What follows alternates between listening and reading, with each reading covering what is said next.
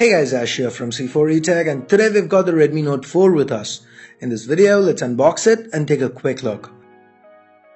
I've imported this from China and I'll leave a link to the store in the description below. Opening up the box, we have the Redmi Note 4 itself.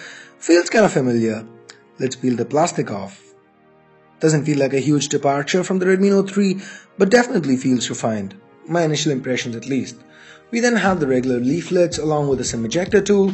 There's a plug. This was probably included by the third-party seller, hence my box being kinda deformed.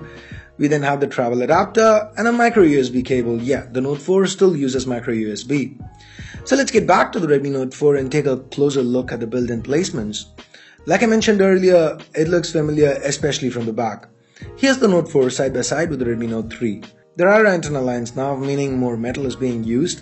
The speakers now been moved to the bottom. While the button placements remain the same, the chamfered metal to the sides are a welcome addition.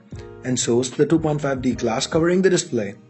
With the Redmi Note 4, Xiaomi's managed to up the build quality and feel without really departing from their regular design language. You still get your IR plaster, the capacitive keys remain backlit, and there's a dual SIM hybrid slot. The display here is an IPS LCD panel and retains the 1080p resolution as its predecessors. Xiaomi states that this is a better display than the one used on the Redmi Note 3. I'll have more to say about that in the full review. For now, initial impressions, it looks good, especially for a phone in this price segment. Underneath the hood, the Redmi Note 4 is powered by a deca-core. Yeah, you heard me right, that's 10 cores split into 3 clusters, the Helio X20 chip. So we have 2 sets of 4 Cortex A53 cores and a couple of high-powered A72 cores. Mali T880 MP4 handles GPU duties, and we've got 16 and 64 gig storage variants with 2 and 3 gigs of RAM respectively. All this is backed up by a massive 4100 mAh battery. Out of the box, the Redmi Note 4 runs on Android 6 Marshmallow with MIUI 7 on top, but I quickly updated it to MIUI 8. And since this phone's imported from China, I had to sideload Google Play services onto it. If you want to do that, if you've imported a Xiaomi phone from China, here's a card, check it out, and the card pops up here, wherever.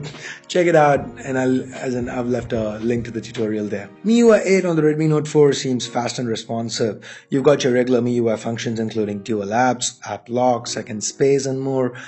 Once again, I have a dedicated video on what's new with MIUI 8, and here's a card to that.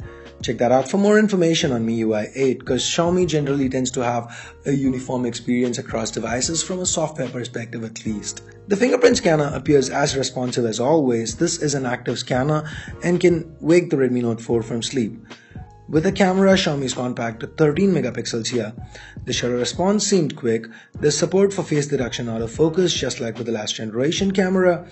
The aperture's f2.0, the sample images that I shot around the office seemed about okay. What do you think? Here are a few more samples. The front shooter is 5 megapixels, and also note that the video is capped at 1080p, no 4K here. So with that, let's talk price. The Redmi Note 4 is priced at $899 and $1199 yuan respectively. That's $135 or around 9,000 rupees for the 16 gig variant and $180 or 12,000 rupees for the 64 gig variant. Those are some competitive prices.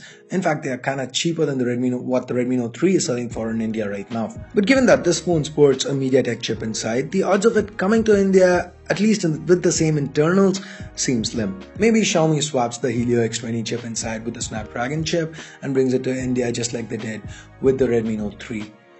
That's just speculation from my end anyway. So guys, that's it for this quick little unboxing of the Redmi Note 4. If you did like this video, give it a thumbs up. If you didn't, vote it down. And for more videos like this, including the full review of this phone, hit that subscribe button down below if you haven't already. So that's it for now. Thanks a lot for watching. Till next time, this is Ash here from C4 Tech signing off. You guys have a great day. Bye bye now.